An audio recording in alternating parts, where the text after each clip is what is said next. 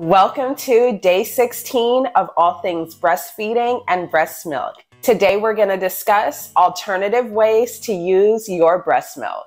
Did your breast milk journey maybe end before you really thought it was going to end? Did you end up with leftover milk from a milk stash? Or maybe you have milk that's about to expire and you don't think baby can consume it within a short amount of time. Whatever the case may be, here are 6 alternative ways to use your breast milk, other than giving it to baby.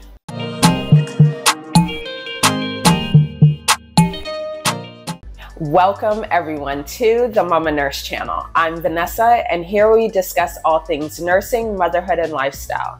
Make sure you leave a like on this video. Comment down below, what's your alternative way to use breast milk? And don't forget to subscribe to the channel so that you don't miss out on any uploads.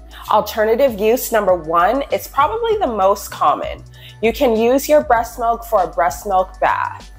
It's basically a milk bath. You run your water and you add in a couple bags of breast milk and add as many or as few breast milk bags of milk that you need.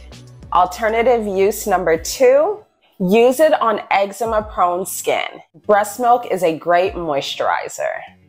Alternative use number 3, use the frozen bags of milk for sore muscles or any aches that you may be feeling. It's a good ice pack. Alternative use number 4, you can treat baby's cradle cap or acne-prone skin. Just rub on a little bit and it should heal it after a couple days of use. Alternative use number 5, when you have a teething baby, rub some breast milk on there and it should help soothe the area. Or, leading into alternative use number 6, you can make your breast milk into ice pops. Baby will love it. Did any of these uses surprise you?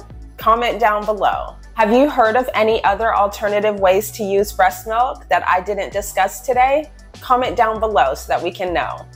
Breast milk is truly liquid gold and can be used in so many ways besides just nursing your baby. Make use of it and expand your knowledge on different ways to use breast milk.